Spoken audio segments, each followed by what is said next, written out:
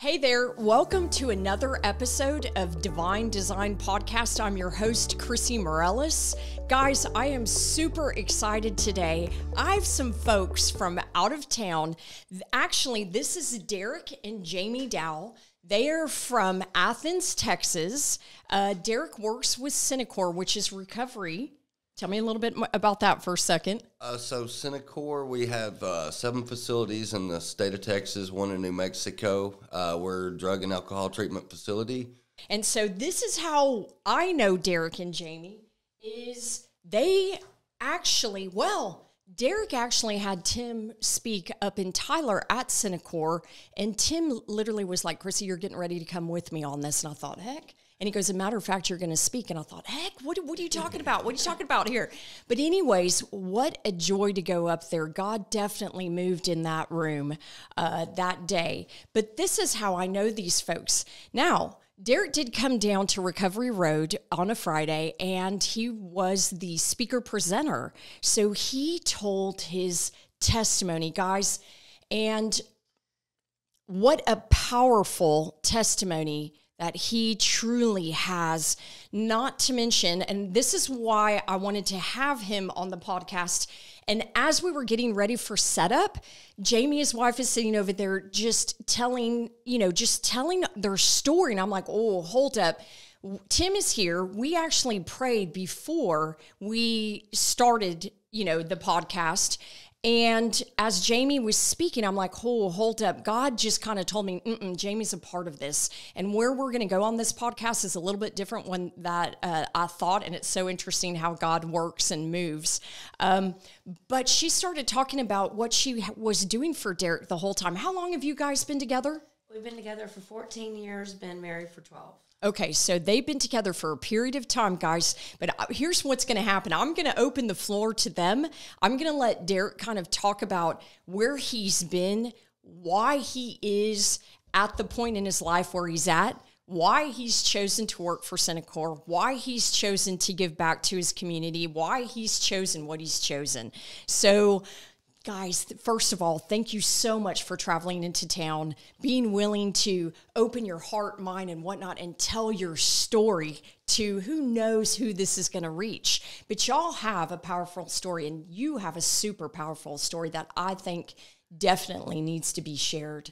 So without further ado, Derrick, tell me a little bit about where you've been and how you are right here and at this moment sitting with your wife. Okay, so yes, and thank you for having me, Mr. Absolutely. Yeah, it was kind of a divine intervention the night that I met Tim, because I had a speaker showing up, and Mr. Kirk Gregg, and y'all showed up with one of my Illuminis now. She was coming to speak, and well, let's just all do this. And man, here God puts the people in our lives that need to be, for sure. But yes, my name is Derrick. I'm a great recovering drug addict and alcoholic. With the grace of God, I have 625 days clean today. I've battled addiction for 26 years of my life with drugs and alcohol. And it's been an up and down path of destruction, jails, institutions, death, almost. And that's what goes with addiction. There's nothing good about it. And there's probably not, out of 10 people, there's probably at least one in a room this day and age that either has a family member or someone in their life that is suffering from alcohol or drugs. Yeah. I would think the statistic would be greater than that, actually. I keep up with, I was looking at the statistics, just working in the recovery field, and I can't keep up with the opioid. I can't keep up with it every day. Nationwide with fentanyl now, it's crazy. I was looking on average, I think it said 380 million a year from alcohol. So alcohol is still one of the number one, and because it's legal, that's the only difference right now is there's nothing you can put in the alcohol to where the fentanyl's being put in everything. But yeah, I battled addiction, in and out of jail. Just like I say, the full path to destruction with it. Actually ended up going to prison. I was trying to do right. I had my first son that was born, got out, and was battling a custody battle. Started hanging out with old acquaintances. Ended up back in the same deal. So I ended up having to I terminated the rights to my first child, which at the time and that I seemed like everybody owed me something, but by the grace of God, He does still speak to me. It's not something I can just jump right in and say I'm super dad now. I have friends in recovery that have 30 plus years and their children still don't speak to them, so it's a true blessing in that deal. Wow. Yes, ma'am. And so just the ongoing battle with that. And so I also experienced losing. Today's actually a very special day. This day actually just fell. We didn't plan this, but we're 1 month away from 2-year mark from losing my little brother at 36 to drugs and alcohol. He actually died from alcoholism. Okay. In this one. So yeah, it's a powerful day for me. I was a little nervous at first, but I put a little prayer request out there, and then this helps me really with my story because I know all of Dylan's pain's gone now because he was in a lot of pain, and I for sure know that he's with me. This picture here actually hangs on my office wall at the facility. And in saying that, by me not picking up drinking or using a drug for sure justifies him not dying in vain, and there's just lots of things, Yes. the mental health that goes, mental health goes right along hand in hand with drugs and alcohol use. So I've had some of that. So let's share a little story. Was his name Christian? Dylan. Christian is...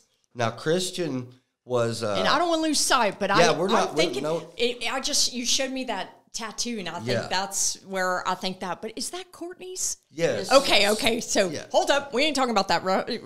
Back up. All right. So Dylan, let's talk a little bit more about Dylan. So as he's saying, this is a brother. Younger? Youngest, yes. So youngest brother. How many siblings do you have? There's 5 of us total. Boys. 5 boys. I'm the middle one. You're the black sheep. Yeah, for sure. That's what happens. I know that. I'm the black sheep as well. Yes. Okay, but so Dylan was the youngest. Yes, he was the baby. Okay. And so, this almost marks, like you said, 2 years that he's been gone. Right. Okay. And so all in all, what we will do, this is in loving memory. Like this podcast is in loving memory for Dylan. But I want you to tell the story a little bit.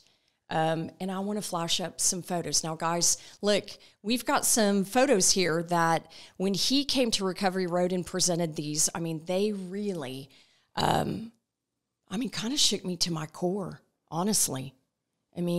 To really see as somebody tells their testimony and then see photos flashing up to tell their story on top of it, man, it's powerful.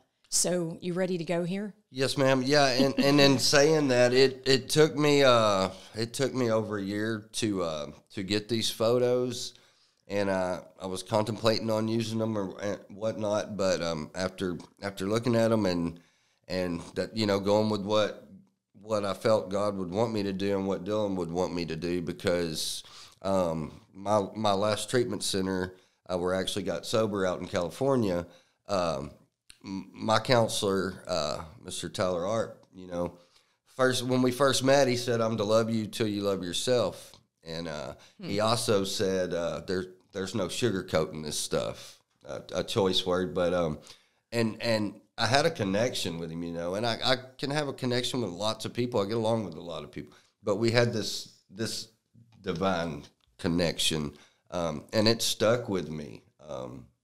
And so the no sugarcoating this, and that's why I've chosen to use these pictures, because within giving a speech, and sometimes you get off on talking, and I do, but when I pull these out and the realization. The realization that comes, It's the real deal. I mean, look, guys, this is going to be kind of like just in your face, but that's why it's so powerful. And I think that's why God has blessed you. Like you said, some of these photos didn't come into fruition. Like you received these, and we'll continue to go on a little bit about that. But let's, you're okay with me flashing these up? Yes. So my little brother, he battled alcoholism. We lost our dad back in 2005 from cancer. I was still real bad on methamphetamines the night that he passed away. So I kind of left my little brother to go get a fix. And like 10 minutes later, he called me and said he was gone. And I knew in his voice that I'd let him, he was, just devastated. I let him down. That's my little bro. And he took that really hard. And then in 2018, his would-have-been fiance, wife, took her life. She suffered from a lot of mental illness going on that was never able to be addressed. And so after that, it was an up and down roller coaster with alcohol with my little brother. Okay. So this was on March the 11th of 2021. March 11th, 2021. When he was pronounced dead. They worked on him for, as you can see where he had coded, they worked on him for almost an hour. His body just couldn't take anymore. But guys, this is hardcore. I mean, this is hardcore. This is Dylan. Yeah, and using these photos for sometimes, going around the room, there's the group when I use them at the facility when I get to give my presentation. I try to do about every 6 weeks so I can introduce myself. And also it helps build a relationship because that's my new job. We'll get into just briefly in a little bit.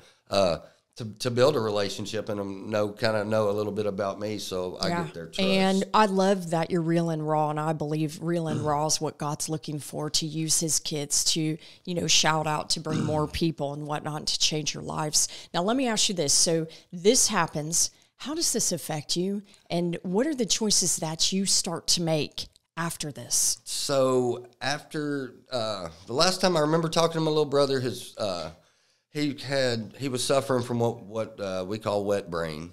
Okay. It was very delusional.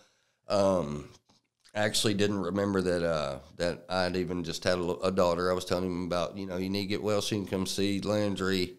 And he didn't remember anything. He said, "Do you have a daughter?" And that's that part of, just like in page 67 of the big book, that says resentment will eat you inside out. Because there was times, there was 2 or so years that I was there, had to do birthday for his son. He's got a 7-year-old little boy, awesome little guy. Had to be there for Christmas, and that resentment starts setting in. But I never would have imagined that was the last time I was going to ever talk to him. So his phone actually broke. And so I carried, Dylan would call me, here and there about getting some help, and I'd reached out to about 6 different facilities that were willing to take him. However, the next morning after we call it the poor me, the pity party, it was always an excuse, got to get to work or got to get, and so I carried a pretty heavy burden that I wasn't able to help him, and I let it kind of get to me. I kind of isolated, and I was drinking heavily, never really stopped, but I was putting more on. I was even drinking at work with my supervisor, so I thought I was untouchable. And being the drug addict that I am, the sensor in the back of my head went off. I ended up because in my mind, to numb the pain is to do some drugs, so I got a hold of some meth, and it ended up being some bad stuff, which all of it is, of course, or maybe it's the fact that I hadn't messed with it in so long, but I ended up getting really messed up. I went to work. Prior to that, weekend prior to that, I decided I just wanted to go get some counseling, so I ended up going into treatment on the 13th of April, checked myself out on the 16th, and went back to work that Monday. And since I'd admitted that I had a drinking problem and drugs, they were like, "Look, till you finish your program, you got to go back to treatment." At that point, I had been up for 3 to 4 days. My world was just crashing down. I was totally in the illusion of, I've already failed my first son. My second son has been an up and down roller coaster. Got this brand new baby. I'm not fixing to go through this anymore. So I ended up out behind the woods, jumped the fence of our working place at Champion Homes, jumped out in the woods, went across the railroad tracks, and truly let the devil get to me. I've lost, like I say, lost my sister, would have been sister-in-law to suicide, taking her life. I lost my best friend back in 2012. He actually took his life in front of his mom. And throughout all this, I've always said I wouldn't, no matter how bad life gets, whether it's drugs or what, I would never take my own life. And here I was eating my own words, because at that time I was just a slave to my addiction and letting everybody down, letting myself down, and I didn't want to go through with it anymore. So I did. I slit my throat, I slit both my wrists, and was trying to go for my femoral artery. And so that's how that affected me. And that was on April 19th, so that was exactly a month from the date that we just buried my little brother. So on that day, my mom got a phone call, not to mention that she just buried her youngest son, because they honestly weren't expecting me to make it. I was in a almost 13-hour, 10-plus hour surgery. I was on blood thinners, had lost a substantial amount of blood from this photo, as you can see, my lifeless body there. But on that day was the day that God declared that he was not done with me, and truly came to the pits of hell and pulled me out. Praise God. All right, I'm going to flash these up, guys.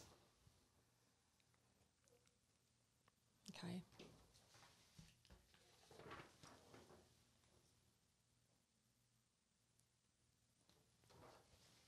And this is him. Let's see. Yeah, that's the first responders that were there on the scene. Okay. So what is the time frame? So how long was it from your brother to this? Exactly a month. So it was. So Dylan passed away on March the 11th. And so you were saying. Yeah, we buried him. When I say we buried him, we're from East Texas. Us pallbearers, and that was my idea, but it's how it's been through any of our friends that I've lost in the past. Like my one that took his life in front of his mom. We actually have our own shovels, and we bury them from ground up on that. But we buried Dylan on March the 19th, Okay. and this is a month later, which, guys, I mean, to hear his story and to think about, how many people he's lost, and it sounds like that happened all so quickly, maybe or within time, like you're saying a sister, correct? And then you're saying also friend. I don't know when but this was all within a period of time close together, or no? This is time frames. It's spread out. I actually had a family. And I don't think regardless doesn't matter about time frames. Yeah. I mean, when you experience that much loss and it's so close to home, and just the things, and I just feel like when you tell your story and whatnot, I just feel that weight. Like I feel that weight of where you're at and whatnot. So anyways, I mean, these to me are super powerful, and thank God that God pulled you out of that. And these men, the first responders. Yes, sir. That actually show up, basically save his life. This is 1 year later, correct? Yes. So 1 year later, his mama calls him. He didn't even know he was in the paper. So yeah, I got tell a little bit about this. I got to honor them at the Athens City Council meeting, and it was the irony in it, because coming from a small town, once you get branded the town drunk and what they call dope head, you carry that for years.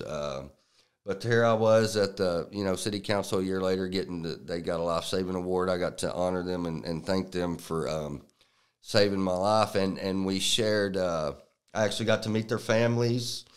In doing that, one of them, officer was telling me that, which I didn't have a clue about, but that's why he was really concerned and put all effort in, actually lost his brother-in-law a year prior to suicide. Oh, wow.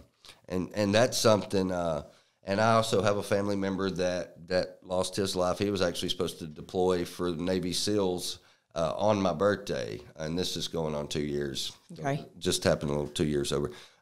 And that's something that needs to be addressed, and people need to know that there are people that you can call and talk to. You know, this mental illness, addiction, you know, recovery. Recovery doesn't even have to do with drugs or alcohol. We can be recovering in many different ways. You know, there's depression, but there is a solution.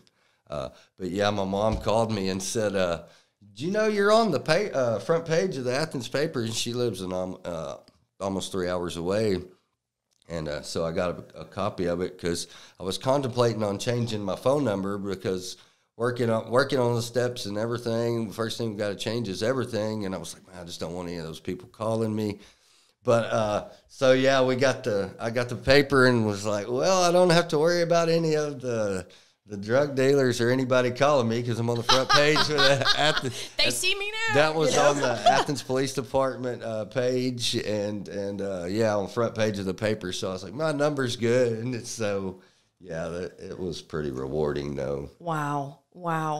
I also want to chat about very quickly, because all of this is brought you into what you do now. Where you work with people that are recovering from drugs and alcohol. And so to me, that's definitely giving back. He also got a promotion, so congratulations on that. Thank you. Keep up the good work. But talk to me a little bit about why you chose to go to Cenikor after what you've been through. Okay. And I don't share this story. I've shared it like twice when I give my testimonies. I actually did with my last testimony with my mentor. So in the midst of my destruction, after I started drinking, long story short, and wife left with baby, I was on the destruction. I'd actually tried to get a hold of some meth one night. Well, I didn't. I got a hold of some heroin. I wasn't familiar with how to use that. Ended up doing and drinking all day with that opioid. It's just a deadly cocktail. Long story short, I ended up ODing and was flatlined for I don't even know.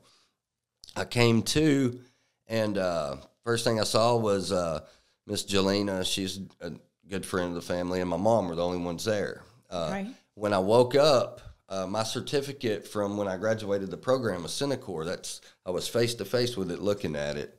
And it brought back a memory of one of my BHTs out in California, Miss Nicole. We talked a lot of long hours and stuff, and I was telling her how I'd like to try to get in the recovery field, and she inspired me and built me up to that. She's like, well, why don't you do it?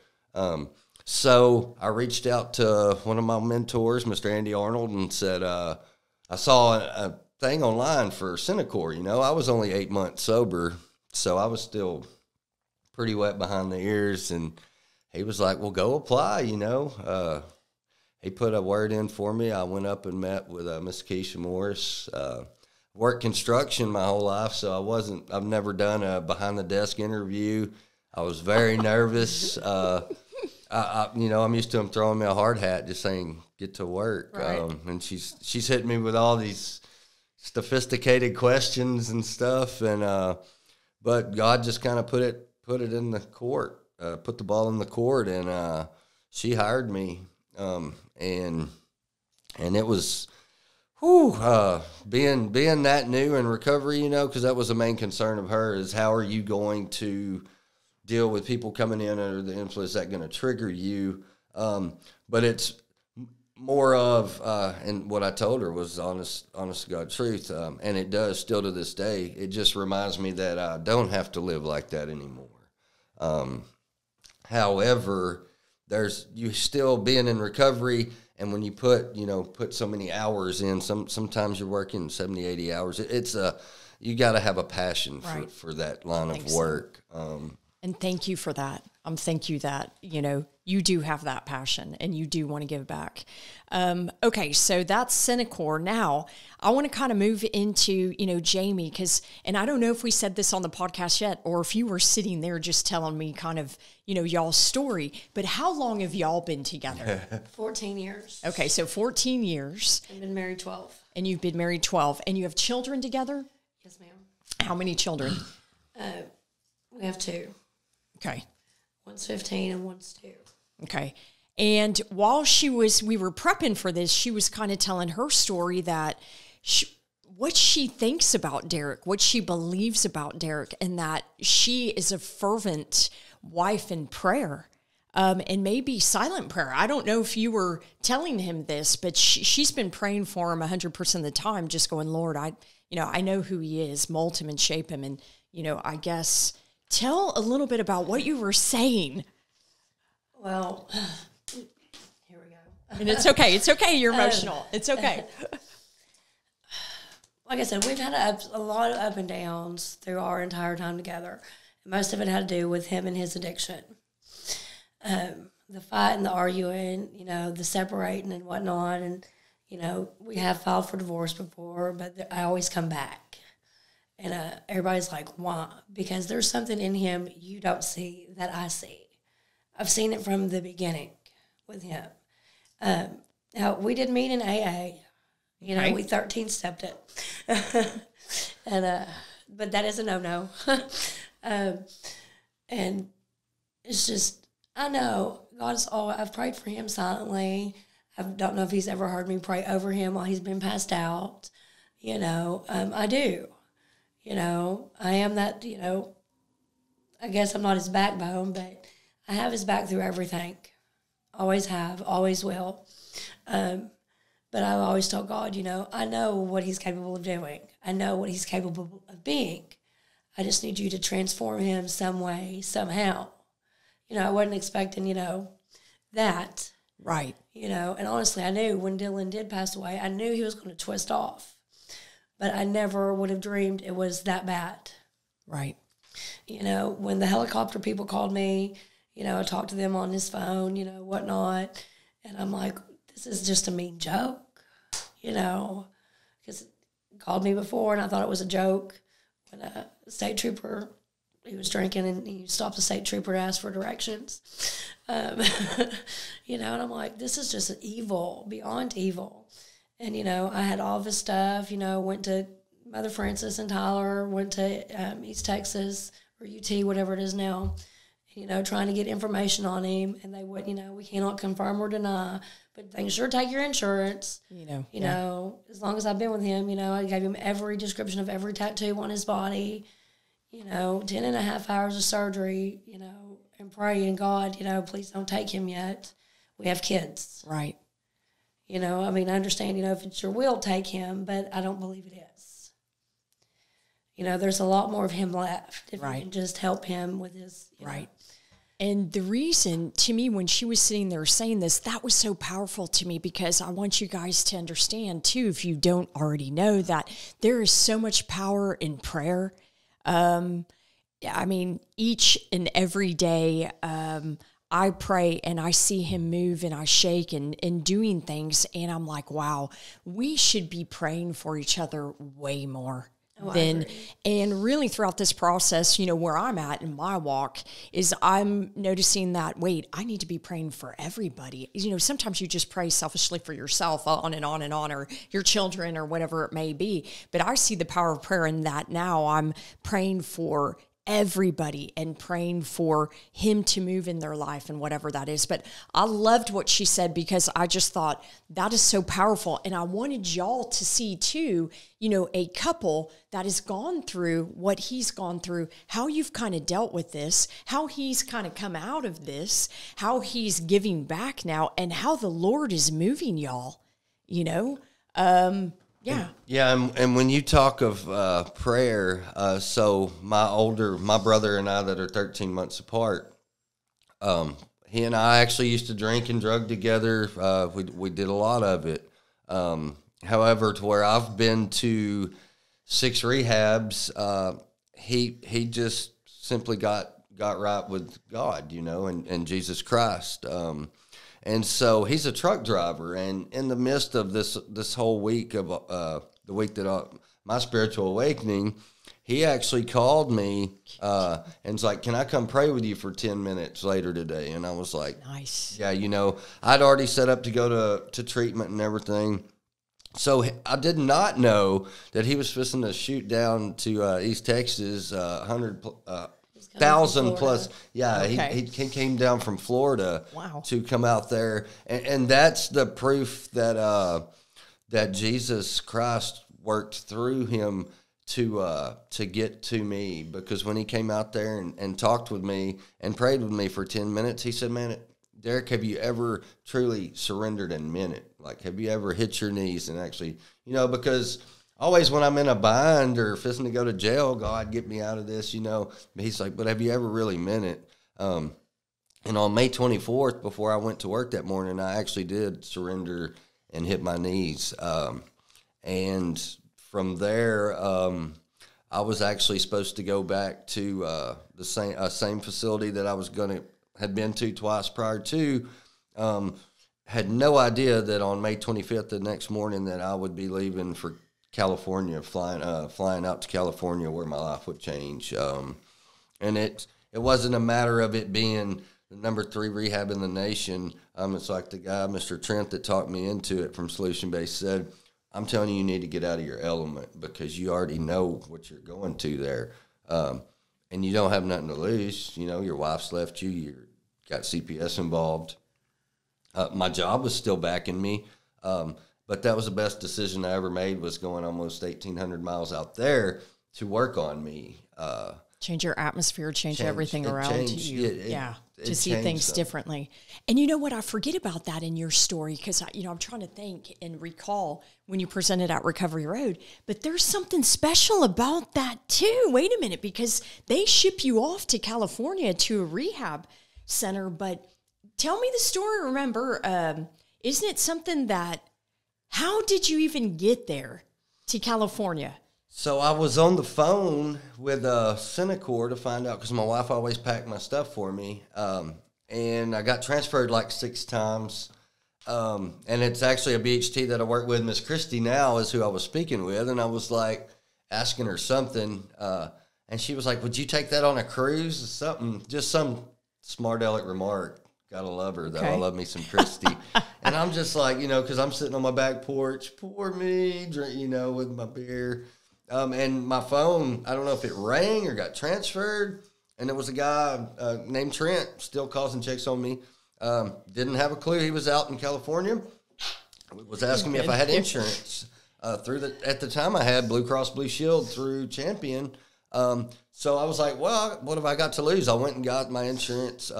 I was 100% honest with him about my suicide attempt, because, he's sitting here talking this talk, he was selling ice to Eskimos to me. I was like, this guy's good, and I'll never forget, because my son was sitting out there or coming through the back porch. I said, "Son, I'm leaving tomorrow," before my mom had left, because I'd signed him over. I had CPS made me sign him over to my mom at the time, because either way, I was supposed to go somewhere. And he talked this talk, and I was joking about it, and he said, "Well, we'll call you back in an hour."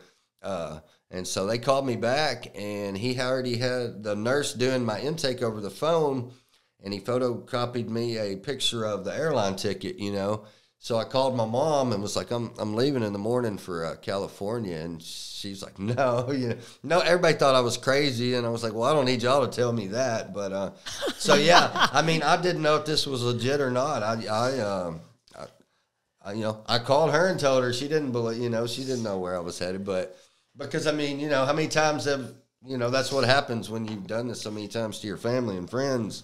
They're just like, whatever. But he sent me a picture of him on the plane. He's like, "I'm going to get it right this time." I'm like, "I hope so." That's awesome. Yeah, I actually have a picture that I used too. I don't have it today, but yeah, that was my and God moving mountains. And that's what I think it is. There. And it's somebody gave you opportunity. You actually jumped on it, and some people might not have done that. And so I applaud you, for that and making those decisions.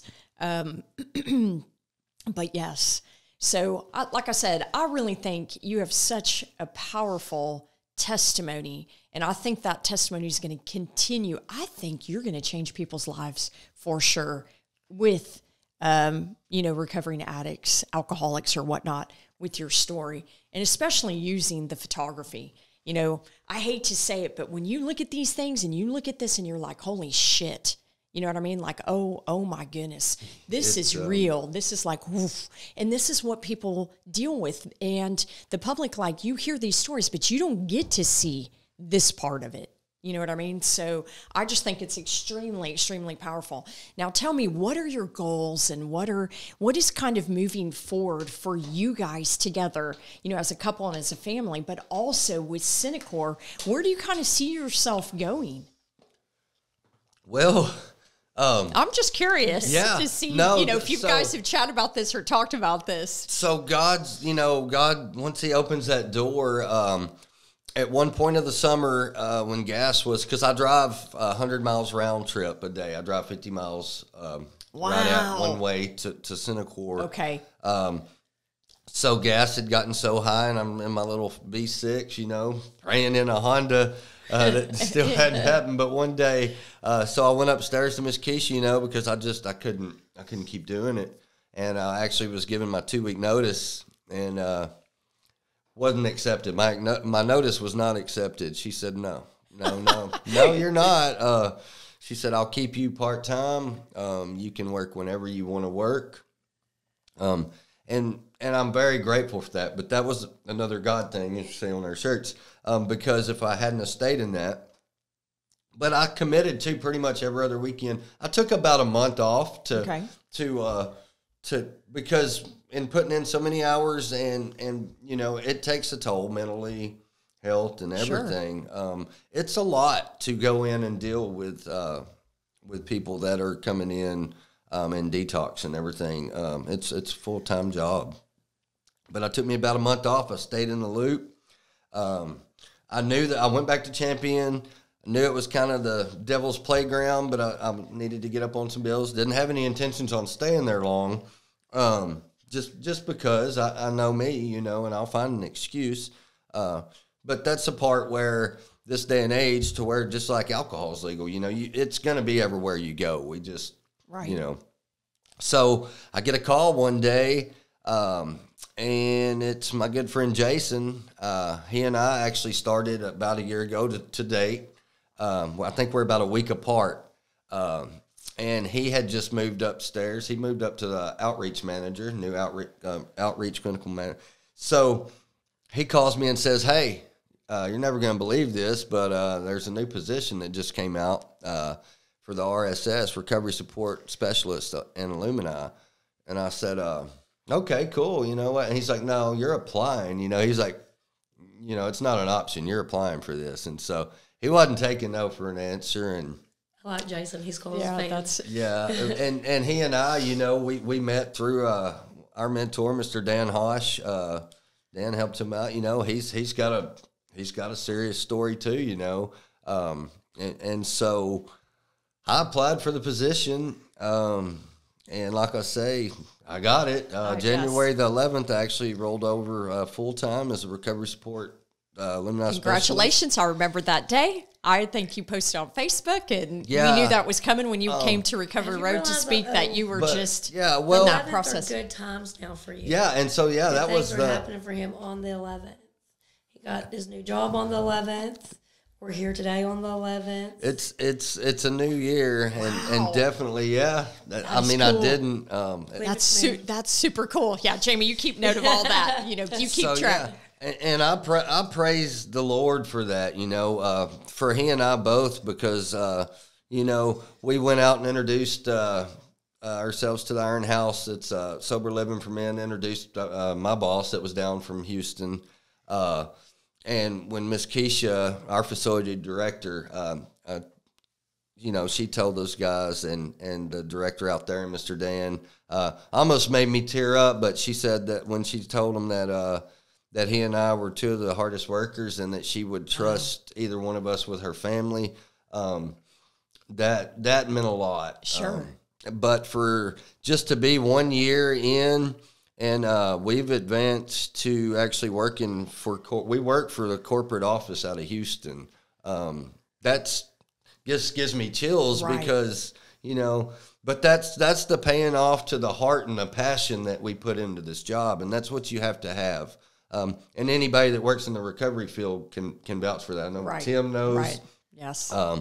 My dear friend, it's a blessing that we got to meet, how he and I and Kirk met, you know, but through meeting them, we have resources all the way, you know, like Kirk, he has resources all over the United States, and through him, us, but the more connection, you know, you get rid of the dope dealers and get the hope dealers. The hope dealers, right.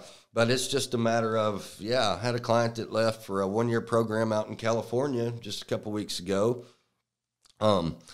And this here, I know we're probably getting close, but this story and ending with my recovery path. Okay, so I carried the burden of not being able to help my little brother. And this just happened this weekend, within the last week. This actually happened Friday. So a guy that I used to work with on the power plants and shutdowns, and my little brother worked with me as well, called about his big brother. Okay. His big brother's struggling. They live up in the city, up in Dallas, where fentanyl is, you know, it's just, but anyway, rampant. Big brother's struggling, little brother's calling to check on him. And he reached out to me, you know, and here I am in the recovery field, and I'm sitting here thinking, because I'm looking at my picture of my little brother on my wall there, and I'm just thinking, man, there's no coincidence in this, you know. And then in the same day, get a call, a referral. I'm sitting there talking to this guy, and he said, well, I'll tell you what, I've been clean and sober 25 years, but I've slipped up, you know, some things happened with this alcohol. Turns out he was a pastor for 31 years. Wow. And he's like, said I hadn't been to church in 2 years. I said, and that's what I told him. I said, you don't have to go to church to have faith, because you wouldn't be on the phone with me, I promise you that. And I get those good chills, you know. Right. But that's just saying, addiction doesn't discriminate. You know, doctors, attorneys, judges. No, it does not. Pastors. You know, I just want to try to spread the word that there is a solution, and we do recover. And I try to promote recovering out loud.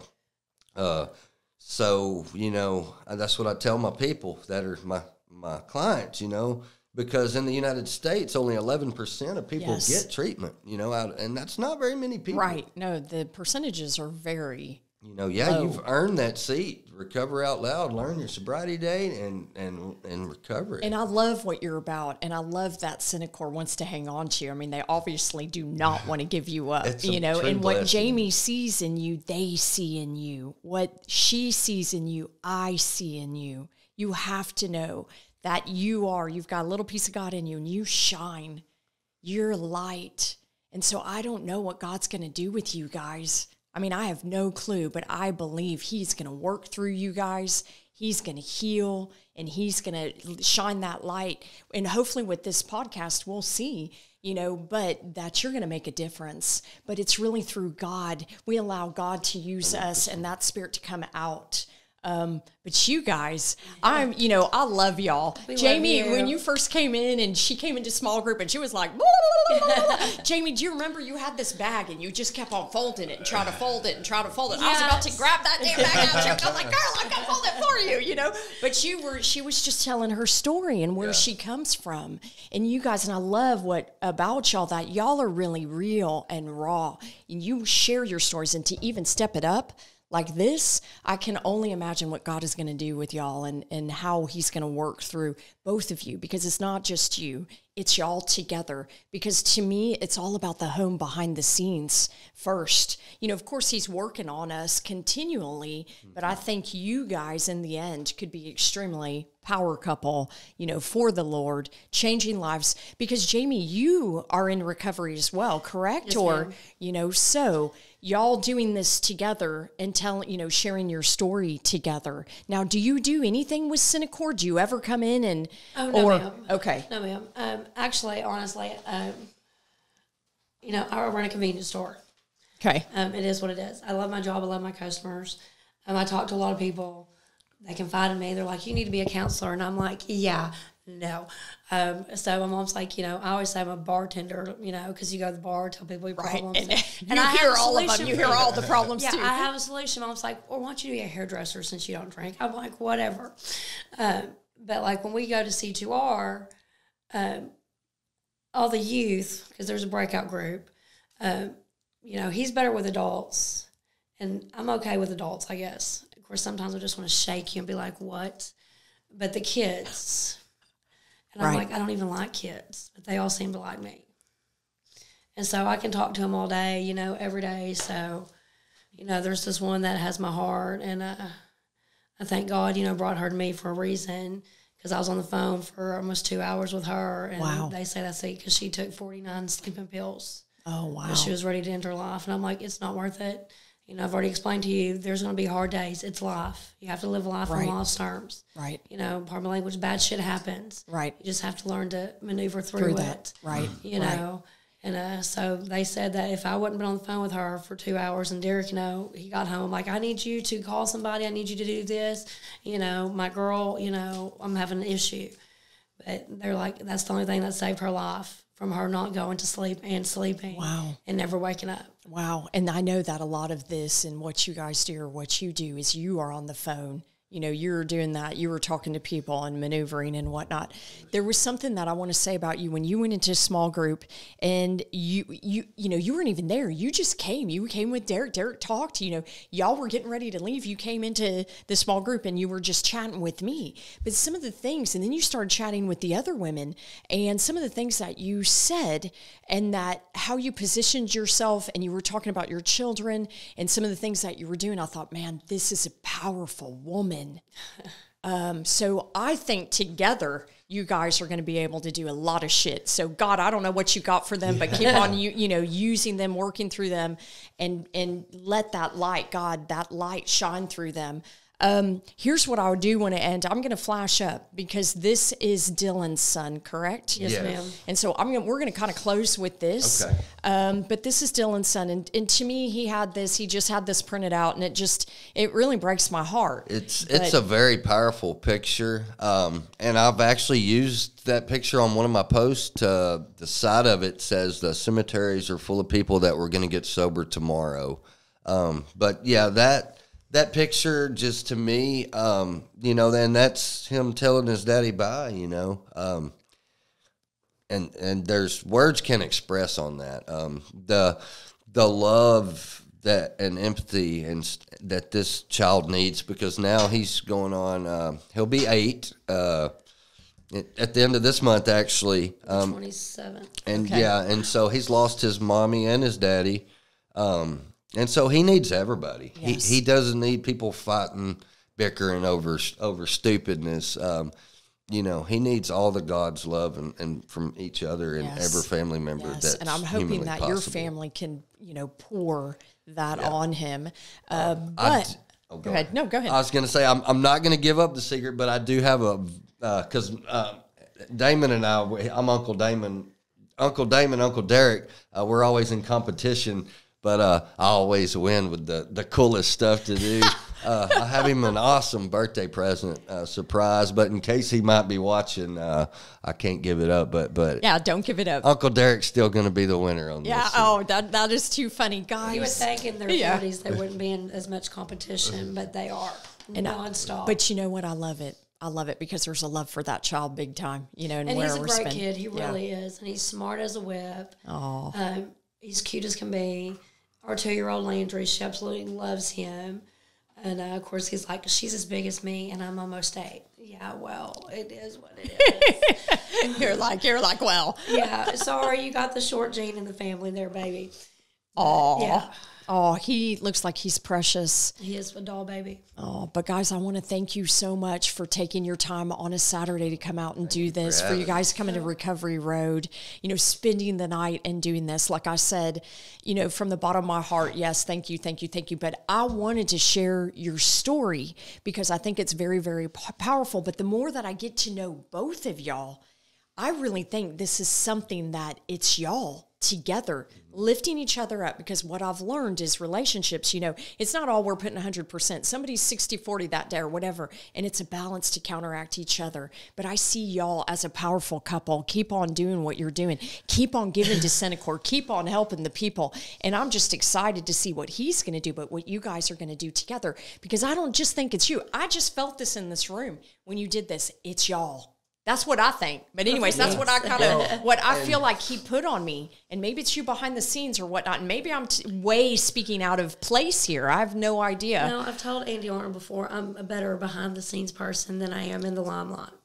I don't need all that. You know, give me a task, I can get it done. I'm willing to help. I'm willing to do anything. You know, but I'm a behind the scenes kind of person like I was in high school. You can be on stage. I'll be the stage manager. I'll get everything going, how it needs to go. And maybe that's how y'all work, and that's how this will be facilitated. But I'm excited. And like I said, in loving memory of Dylan, this is in loving memory of Dylan. And I'm just so excited to see what y'all do in the future. And we will definitely keep in touch with each other. And I think there's definitely more to come.